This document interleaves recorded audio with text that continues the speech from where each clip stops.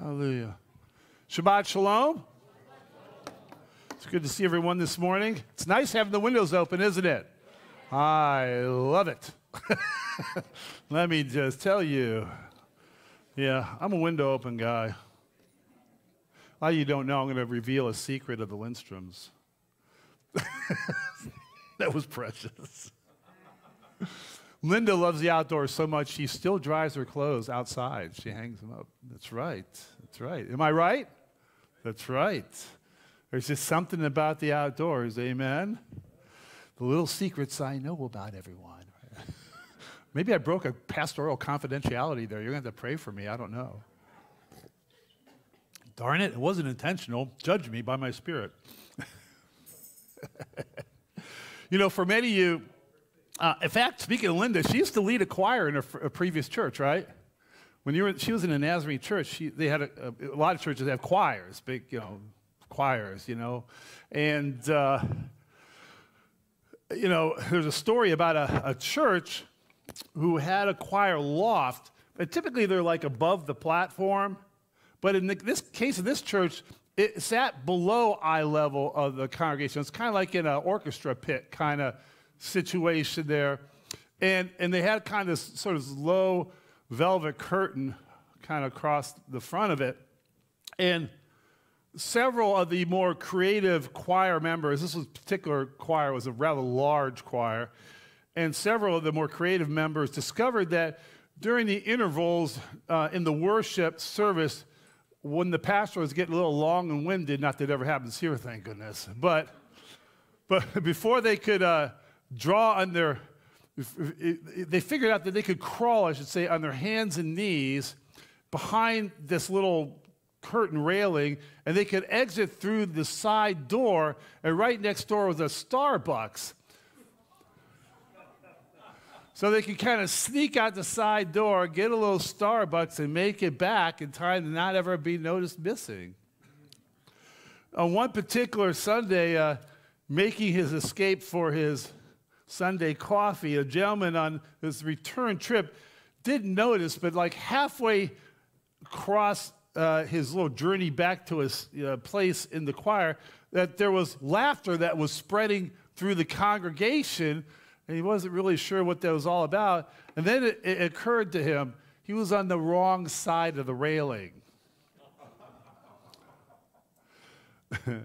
Now, why the story is kind of funny at first, if you think about it, it's actually kind of tragic.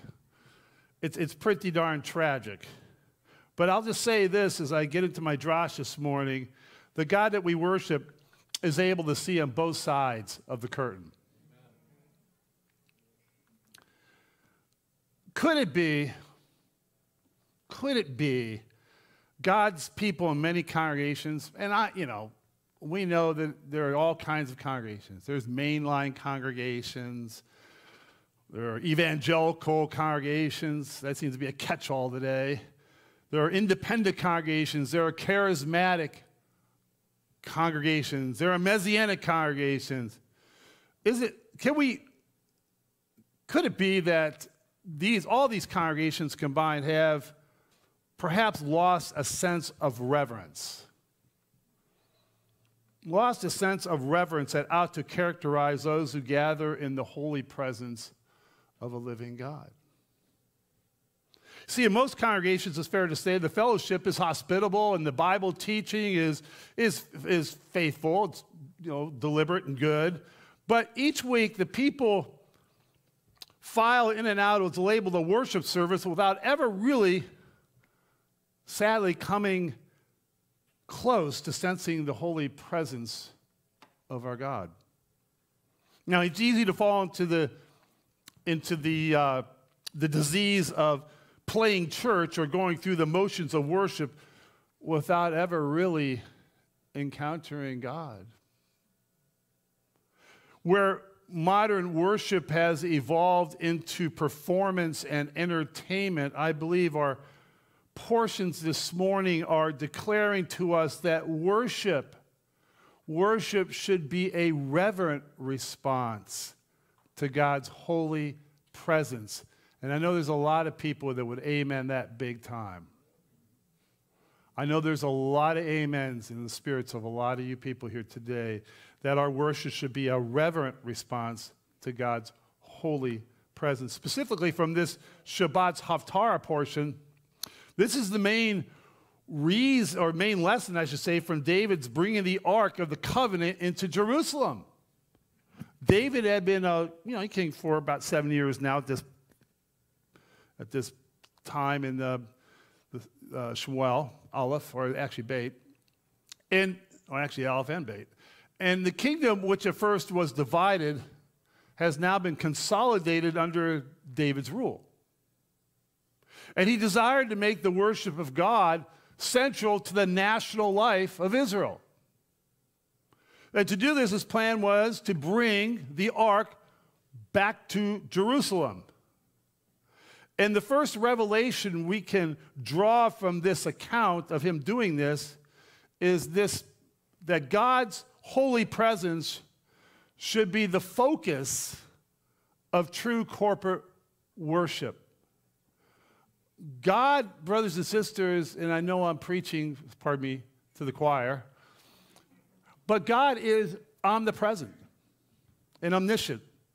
But he's omnipresent. He's everywhere at the same time. But his presence, and this is the point, is not often realized everywhere. Just because he's there doesn't mean that we're always catching it. When I talk about the presence of God, I mean his realized presence.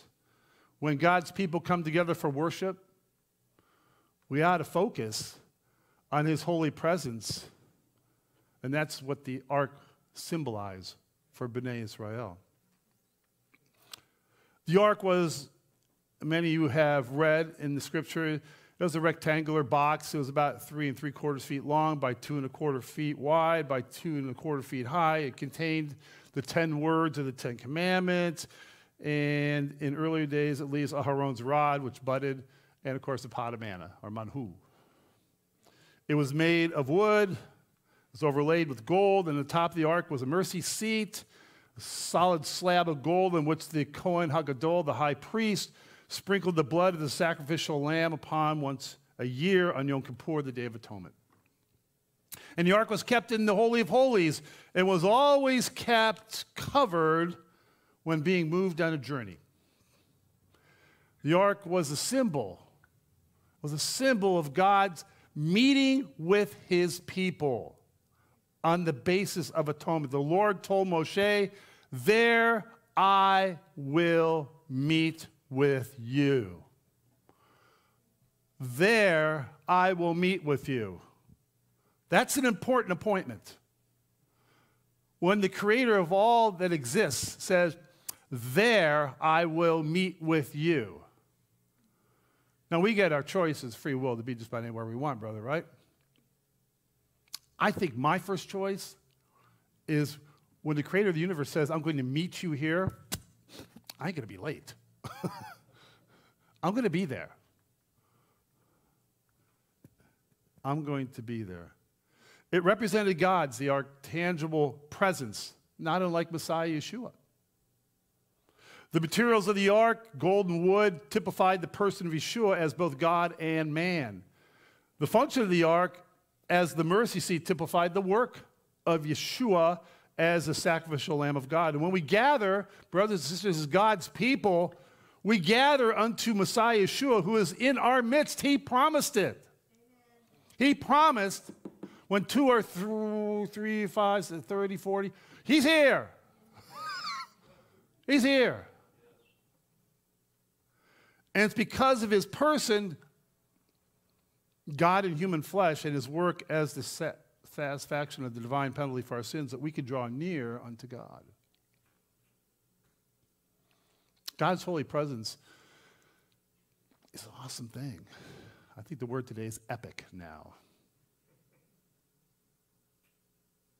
The ark is described here in our Haftarah portion as the ark of God, which bears the name of Adonai Tzavaot, enthroned above the cherubim. And the cherubim are angels that dwell in the presence of Almighty God. They are awesome in their appearance, indescribable, being associated in Scripture with fire and lightning and the blinding brightness of the glory of God. Sometimes I wonder, in our fascination, we're getting into that season with thunder and lightning as the seasons change. Sometimes I'll just stand there and just behold the lightning. And I wonder, why is that? Am I so attracted to that? Why do I want to watch that? And maybe that's what it is. Maybe in my spirit I know it's like, I'm not unlike the angels of God that are surrounding him. Maybe. 2 golden cherubim with their wings touching and overshadowed the mercy seat on the Ark of the Covenant. The only human eyes could ever view that sight were those of the Kohen HaGadol, and only once a year in Yom Kippur. Now, as David and the people worshiped before the Ark, it's clear that they were worshiping in the presence of or before Adonai. And as we'll see, even though they had this sense of God's presence, they were too careless about it at first. And because of their carelessness, it bore tragic consequences. But God made it explicitly clear that to worship in his presence is an awesome thing, not to be taken lightly. You know, we live in a day, in our passion to reach the world, we live in a day of very flippant Christianity. Flippant worship of God that has brought God down to the level of our good buddy in the sky, where we've lost the proper sense of awe and fear of his holy presence. Some of you know who John MacArthur is. I had the blessing to meet him when I was in Southern California. Quite a character. But a very, very strong man of the word, though I disagree theologically with some things. Of course, he probably disagrees with me quite a bit. But he's an incredible man.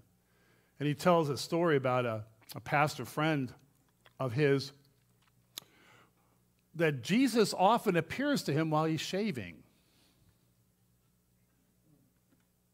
All right. And Pastor MacArthur's response was, well, and you kept shaving?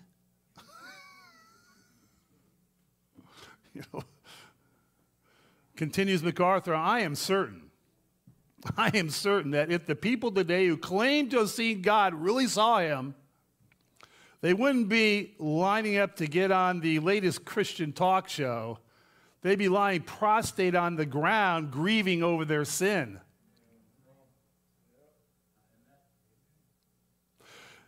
Brothers and sisters, as we gather to worship, it would transform us in our worship if we could just focus on the truth that you are assembling and gathering and worshiping in the holy presence of God,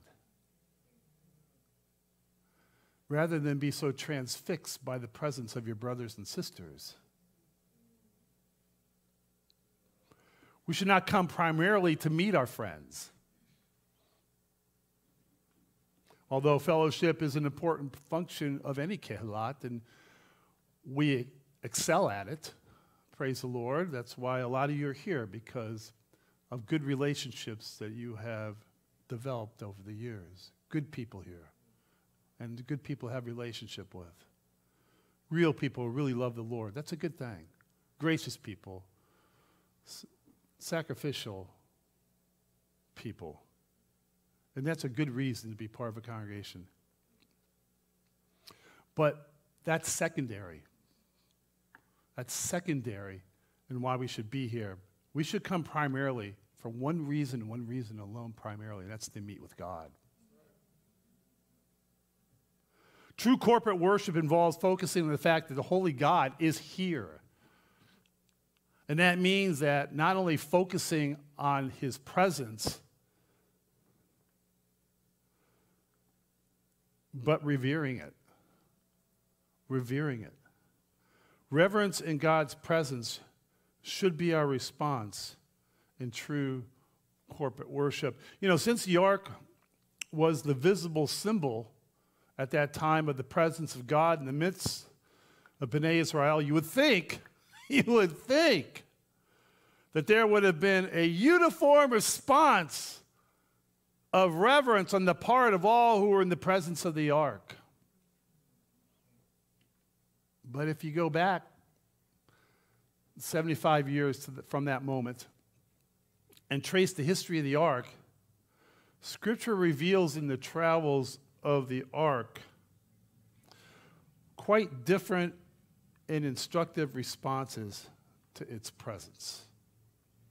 It's very interesting how various individuals responded to the presence of the ark. Let's begin with just Israel as a whole. Bnei Israel. The ark, sadly, was treated as a good luck charm. Was treated as a good luck charm. See, at that time in Israel's history, the worship of God was pretty much a dead ritual. And if you want to get a sense of what that's like, show up in most synagogues. There's some really cool cultural stuff there. But you can't tell me you feel the power and the presence and the moving of the Holy Spirit. Of course not. It's ritual. It's ritual.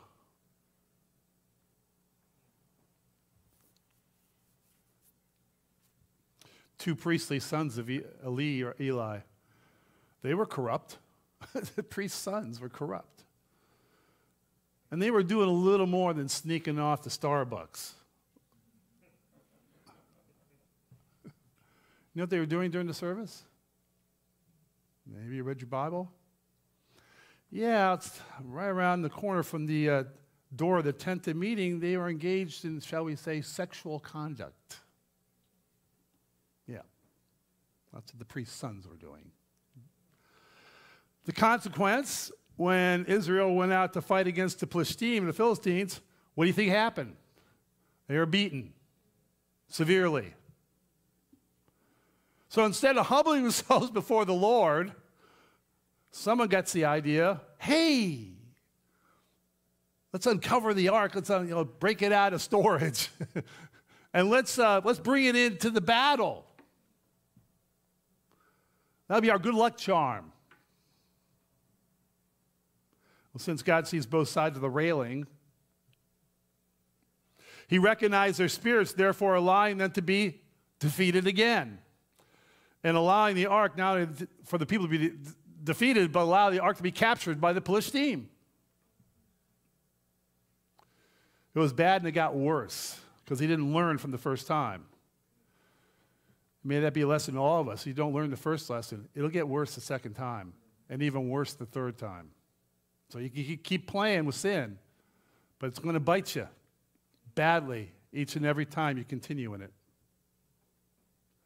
Now, there are churchgoers who attempt to use their attendance to services as a kind of good luck charm. I did my godly duty. I've shown up on Shabbat.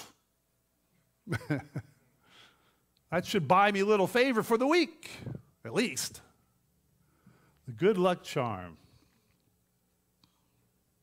They're having problems in their lives. That's a good reason to come back to fellowship with the Lord. There's nothing wrong with that. That's where you should go. You should go and find direction and encouragement and hope from the Lord. So I think, but their attitude is what God takes a look at. They think, well, if I go to church and hang out for a couple hours with God, maybe He'll fix my problems. Doesn't work that way. But for them, worship is nothing more than a good luck charm to try to get God on their side. They know little to nothing of God's holy presence. Now that they had the ark, The second group was Bnei Israel. Well, the second group now that had the ark is what? The Philistines, the Plishtim. Now they've got the ark. But it was interesting.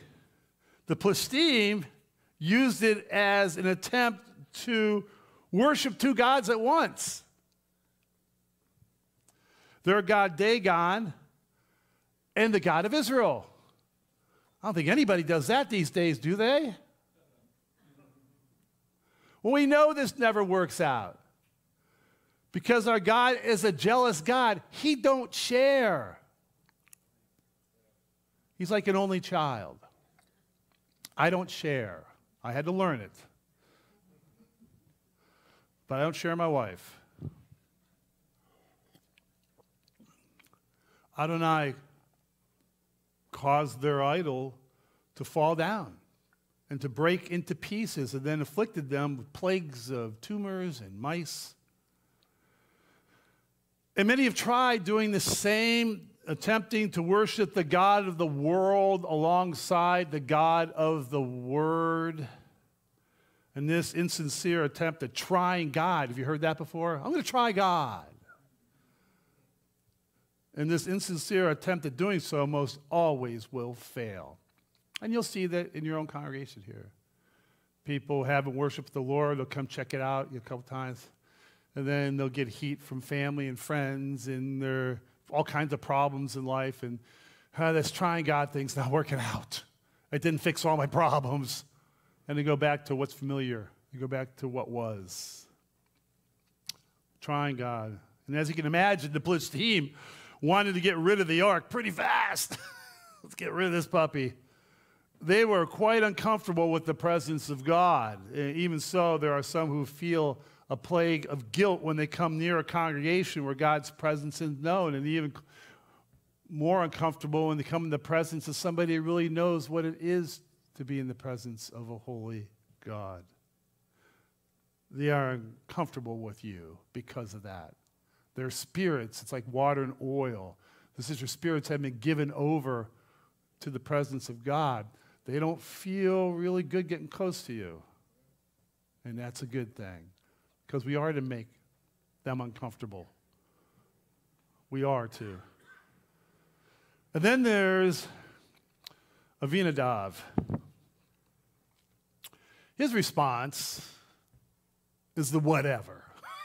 It's the word for today. It's the whatever. Don't judge me, whatever. It's the whatever response to the presence of God. The Plishtim, they had sent the ark back to Israel on a cart, and it wound up in the house of Avinadav. And there it stayed for how long? Oh, about 70 years. 70 years. And it is significant that we do not read of any results in Avinadav's household for having the ark there all those years. The same feeling many of you have in your own homes when you wonder why your children aren't feeling the same holy presence of God that you do, and they're not getting it. What's going on? What's going on? 70 years. Now, we'll see in a moment what took place in Obed-Edom's house after just 3 months with the ark. 70 years of Avinadav's house, and nothing happened. Some believers are like that. They attend a congregation for years where God is present, but it has no appreciable effect on their lives. Dude, what's the gold box on your mantle? Oh, it's the Ark of the Covenant. Pretty cool, isn't it? You can be in the very presence of God and be oblivious to it if your heart doesn't seek after him. And then there's Uzzah. There's Uzzah. He's not much different than Avinadav. He's more like chill. Just chill, dude. You get a little too jacked up here. Because that's what Uzzah might have said if he had lived in our day and he had lived to say anything. As David and company moved the ark towards Jerusalem on an ox cart, You know the story. The oxen stumbled, and the ark starts to tip and almost falls in the dirt. You know what Uzzah does, right? He reaches out, and he tries to steady it, touches it, and God struck him dead on the spot. Now, some folks think, that's a little touchy on God's part. That's really a harsh response. He's just trying to keep it from falling over. What's the big deal, God?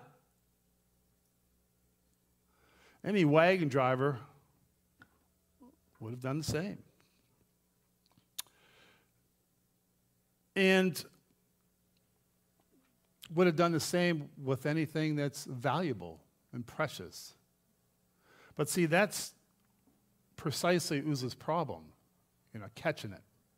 The problem is, he didn't see any difference between something valuable in this world and something valuable of God. The two are not the same. That's where we've lost it in the body of Messiah. The two aren't the same. It's not. What's precious in the world is not the same preciousness of God. It's not the same.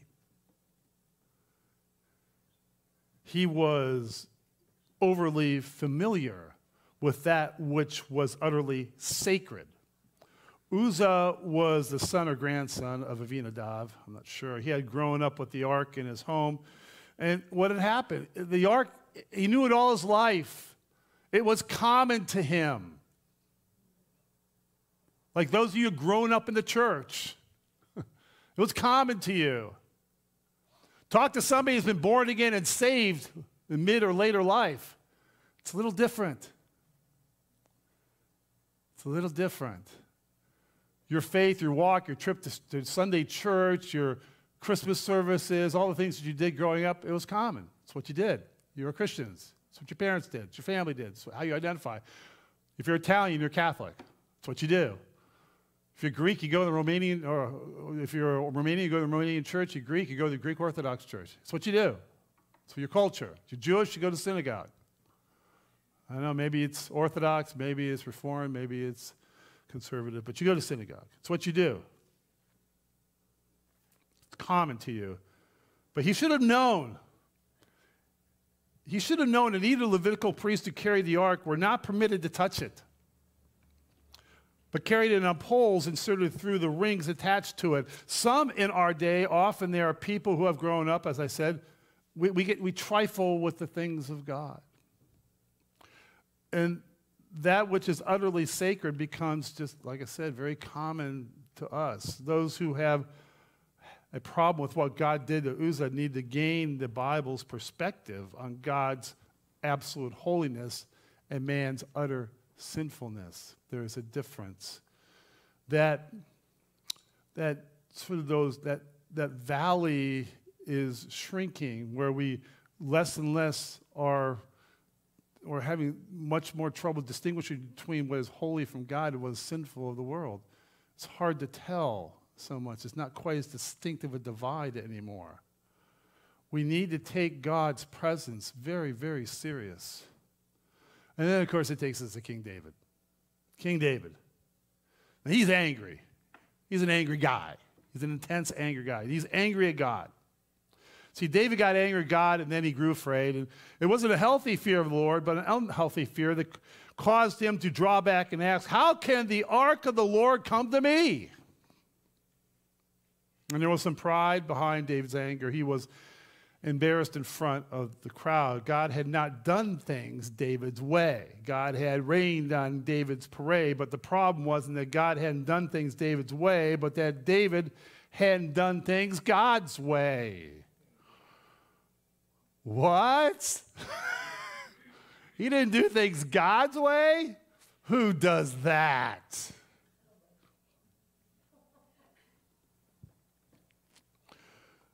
God's word is clear. It's not complicated, even for somebody as simple as me, that the ark had to be carried by the Levites in a prescribed way. Remember, what I taught you about the tabernacle or the Mishkan. It was the first time in history of humanity that they did things God's way. It never happened.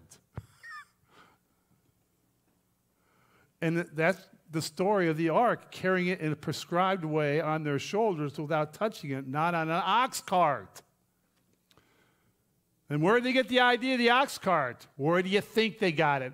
From the world, from the Philistine. It worked in the world. Should it work for God? That's what's happening in the church today, isn't it? Believe me, I was under the tutelage of those who wrote books on that matter.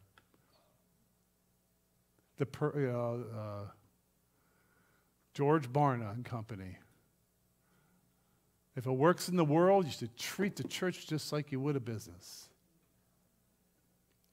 More and more, as the unholiness of this world seems to find its way into our worship, we shouldn't be surprised. We shouldn't be surprised at the lack of blessing and genuine presence from a holy God. There are folks who think that they want God's presence, but they don't understand God's holiness, or they play loose with God's truth. When things don't go the way they wanted, they get angry and they blame God, just like David did. But if our circumstances haven't changed much in the past year, look back. Has your circumstances changed much in the past 1 year? How about 2 years? How about 3 years? How about 4 years? If your circumstances haven't changed, perhaps, just a wacky idea, but perhaps we ought to get on our faces and figure out why. Why God's blessing is not upon our life. Maybe there's a very simple answer that we're refusing to humble ourselves to hear. But let's not stop with David. He was equally yoked. To who? Michal. His wife, Michal. And it was David's wife, Michal, and her response to the ark that triggered this Drash. When I read that, I go, OMG. Michal. It was as if she was jealous of God. See, as you know, as I said, she was David's wife, but in 2 Samuel 6:16 and verse 20, the scripture identifies her not so much as David's wife, but as the daughter of Shaul or Saul. And that's intentional, because we had to know what her family lineage was all about. It helped us identify where she was coming from in her own nature and spirit. Notice her relationship to the worship celebration. She was a spectator. And so the obvious question, considering whom her husband was, why wasn't she a participant? Why wasn't she a participant? She should have been down in the streets alongside her husband, rejoicing and celebrating with him. Why wasn't she? Why wasn't she? No, she remained at a distance, peeking out, bothered by David's passion for the presence of God. Michal loved David the warrior. She was all about David the warrior. But she couldn't relate to David the worshiper. She couldn't connect with that part of him. How often are we in love with aspects or qualities of our spouse and not the individual as a whole? She was critical of David's passion and love of God, and I see it in so many marriages. In 20-some years of doing this, I see this in so many marriages. One or the other spouse critical of the other because of their passion and commitment and devotion to God. And it becomes a house divided, and it's sad. She was critical of his love for God. David's first love was God. David's first love was God, which for Michal wasn't something her pride would allow her to accept. Michal was not willing to humble herself, and so the Lord humbled her. Humbled her with the ultimate disgrace in that society, and what was that? Barrenness. Barrenness. You know, it's interesting, the critics of true worshipers are always proud spectators, not humble participants. Their narcissism prevents them from being a participant in worship when their spirit demands attention and worship for them. Their concern is focused on what others may think more so than concerned about what God thinks. And that was Michal. And finally, Obed-Edom, or Obed-Edom, he delighted in God. He delighted in God. Now, I don't know who this guy was, quite frankly. Not really sure. He was probably a Levite who lived nearby. But he had no problem, no reluctance to bring the ark to his house right after Uzzah was struck dead for touching it. Yeah, I'll take it. Bring it here. Most people go, oh, no. I can get near that thing. I saw what it did to Uzzah. I don't want any part of it. But not Obed-Edom, no. Obed-Edom was saying, hey, bring it right here. That's amazing. Put it over there. Put it right in the center of my room for all to see. Here's a man whose heart was right before God. Unlike Michal, the presence of God was not a threat to him. It was a delight. He was totally comfortable living with God in the midst of his home. So the Father blessed this man in his household, the scripture tells us in verse 11. David heard about it, got his heart right with the Lord. See that his witness, his passion for God, and the favor that God showed him became a witness to David, the great leader, the man after God's own heart. Got his heart transformed because of the witness of a brother who embraced the presence of the Lord, celebrated it in his home.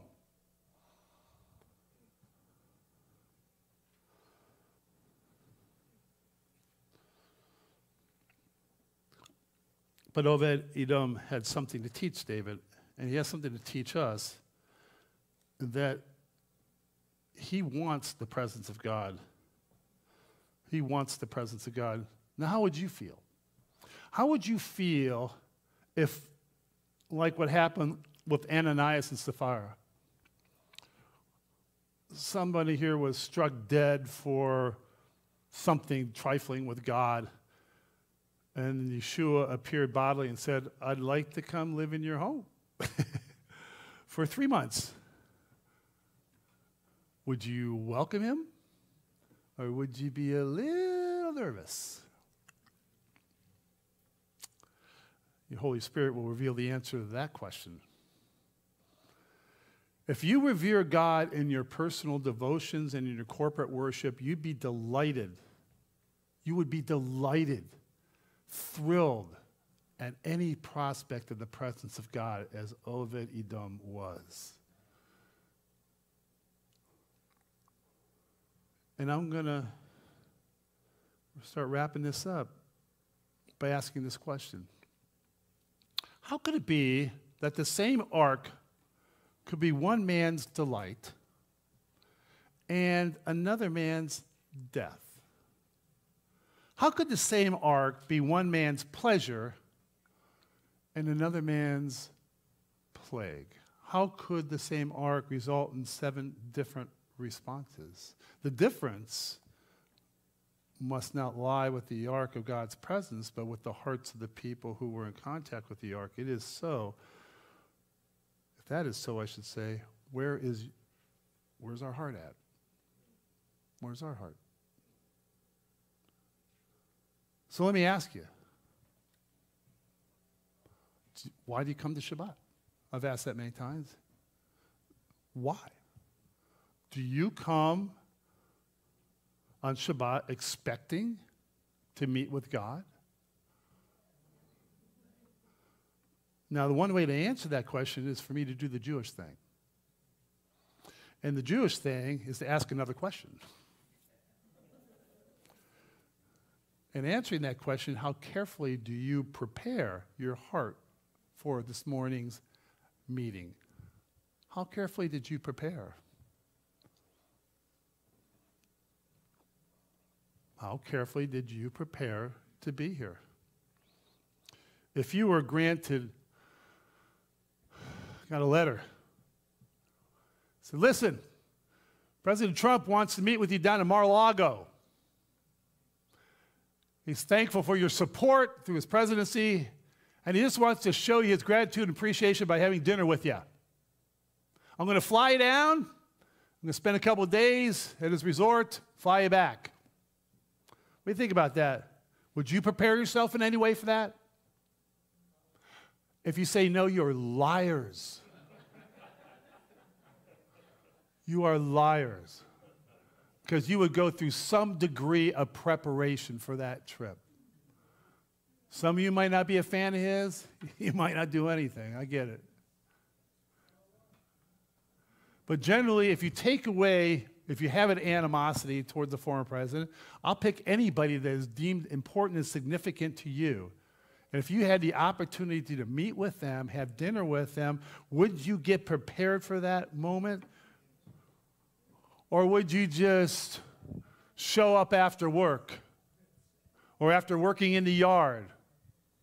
Right, would you yesterday after working in the yard go, oh, I got a few minutes to meet with the president?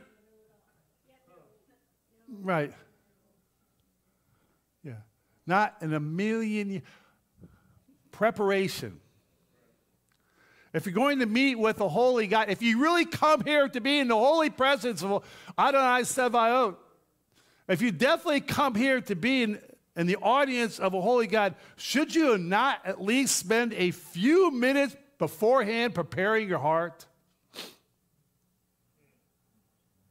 The answer to that question for each of us can be found in how we prepare for Shabbat. Now, I've lived in Jewish communities, and I've been a witness to the various degrees of orthodoxy and how they prepare for Shabbat. So we'll just eliminate Reformed. but we'll deal with conservative and Orthodox and ultra-Orthodox and neo-Orthodox and Reformed and or no, Reconstructionist or whatever version they want. But I've seen it. I've witnessed it. I know how Jews prepare for Shabbat. How prepared are you every Shabbat morning to come meet the most powerful presence in creation? Obviously, the president would impress you. How about Yeshua HaMashiach? Does he impress you? Does he impress you? How prepared are you to meet him every Shabbat? How significant is that to you to be in his presence? If you haven't noticed, you see that up there? You know what that is? You see that in the corner there? That's a cell phone. You know what that is? That's a security camera. Yeah, it's a security camera. We have one here. There's one in the parking lot. There's one in the Nash Hall. Yeah, Nash Hall. Now, every time when this building is empty, or at least I think it's empty, I get this little notice that there's movement. It picks up traces of anybody who is entering the building. And it creeps out. They were talking about today, it kind of creeps them out to think, oh my gosh, every time we come in this building, Rabbi knows it. Rabbi knows it. Sure, I watch you. Right here, I can just watch you, right here.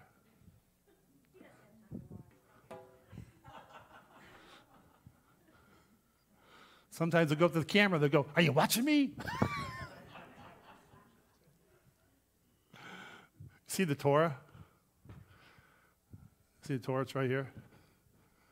You see it every Shabbat. It's right in the center of the platform, isn't it? Isn't it? We look at the Torah. It's the Word of God, the symbol of our faith, presence of God. We watch it. I want to do something to you now. Now, as you're looking at it, let's reverse things.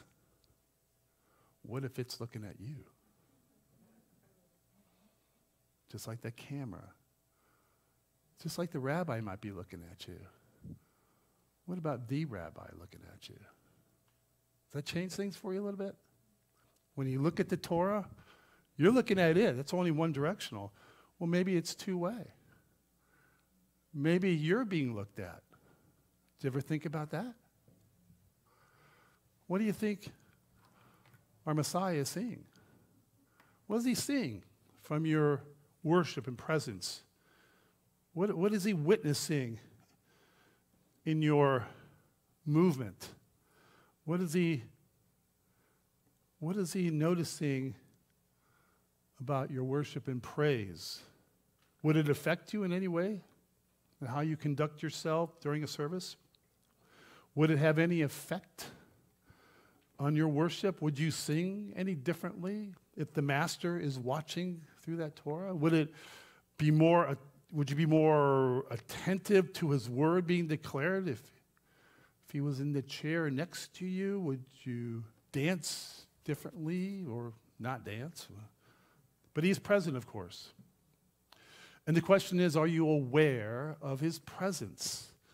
Do you come expecting him to be here present, expecting to meet with him as we gather in his name? Do you go through the list of various responses to God's presence in the ark?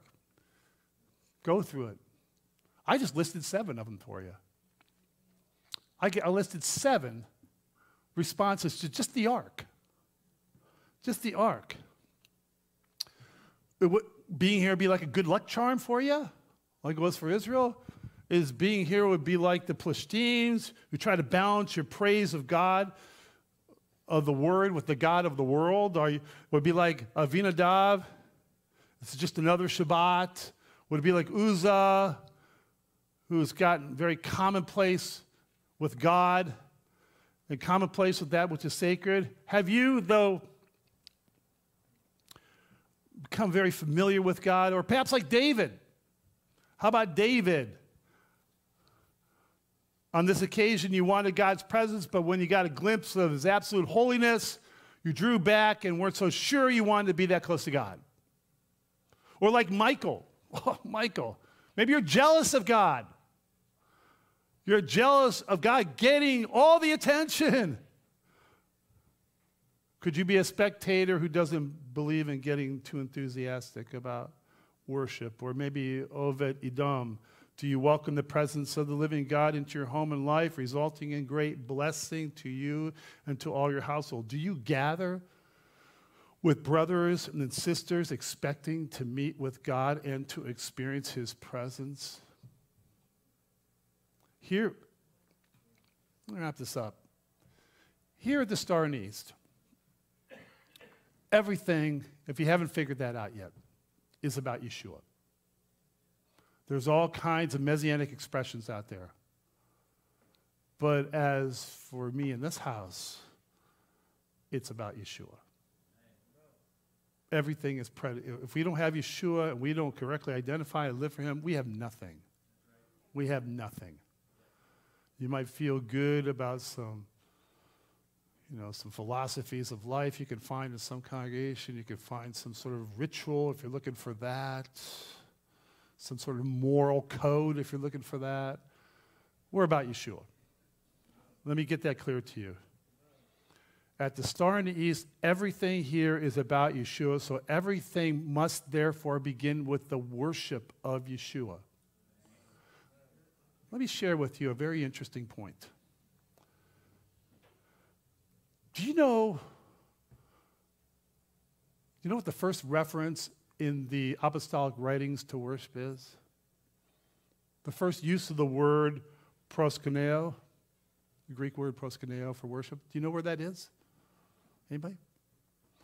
It's in the Gospel of Matthew, chapter 2 particularly, verse 2. Here's the context. Here's the verse. I'll read it for you.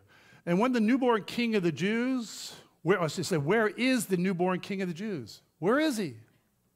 For we saw his star in the east and have come to worship him.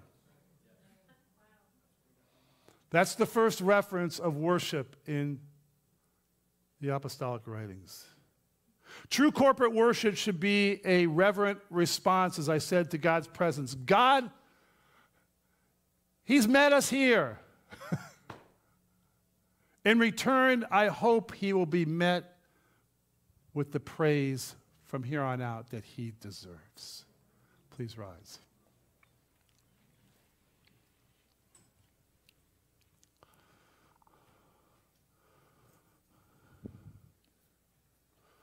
Hallelujah. Let's bow our heads in prayer. Father, I know one thing for sure, Lord. Most people got here today in a car.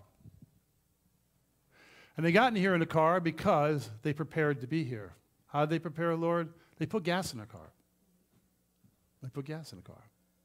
If they didn't have gas in the car, they couldn't be here, Lord. They couldn't get here unless they got a bus. Or they walked, most likely. They would put gas in the car so they can drive. Father, in Yeshua's name. In Yeshua's name, Father, your Holy Spirit fuels our presence here, Father.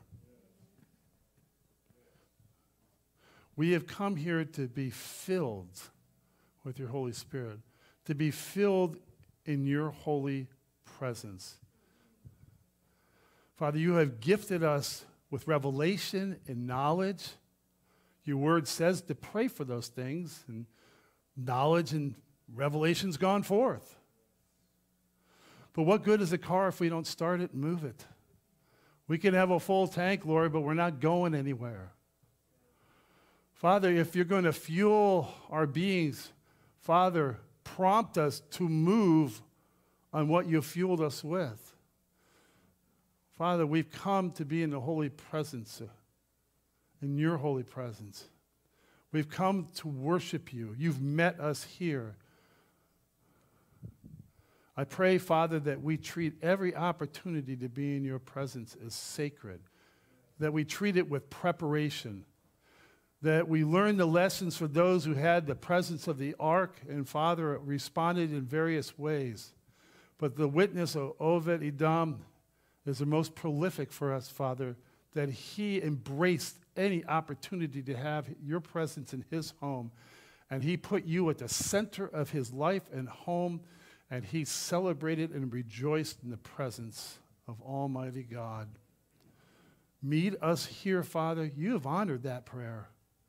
But Father, have we met you with our praise is the challenge. And I pray in Yeshua's name that, Lord, your Holy Spirit begins to really move in our hearts and minds about the degree of preparation that we have put into being in your presence. What are we showing you in our spirits? What are we showing you in our appearance? What are we showing you in our response while we're here? What are we showing you as to our love and passion and desire to be in your company? How much we truly revere and desire you for our lives. How important and significant you are in our lives. I guess, Father, it's just between each of us and your Ruach HaKodesh. I know, Lord, that you met us here and our tanks are full. Father, it's time for us to get started. B'Shem Yeshua, and the congregation says, Yivrech Yahweh v'yishmerecha S'Adonai panav alecha v'chanecha S'Adonai panav alecha v'sim lecha shalom. The Lord bless you and keep you. The Lord make his face to shine upon you, to be gracious unto you. And I pray the Lord would lift his countenance upon you and that he would grant you his shalom. Praise him. Praise him. B'Shem Yeshua Adonai, we praise you. Amen and amen. Amen.